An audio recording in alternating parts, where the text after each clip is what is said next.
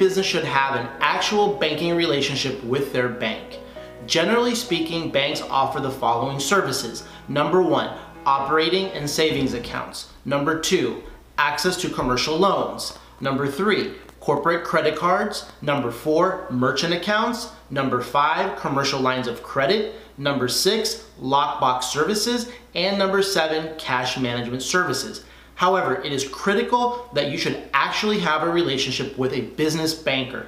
Business bankers come in different shapes and sizes. Depending on the type of business you have and how much money you make will impact the type of business bank relationship that you will have.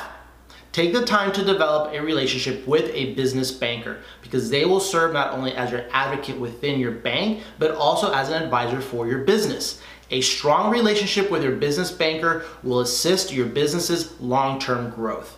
In closing, I invite you to check out our other business informational videos, both on our website and our YouTube channel. Please like and share this video and subscribe to our YouTube channel. At Tempus, we help people gain time and opportunity through business ownership.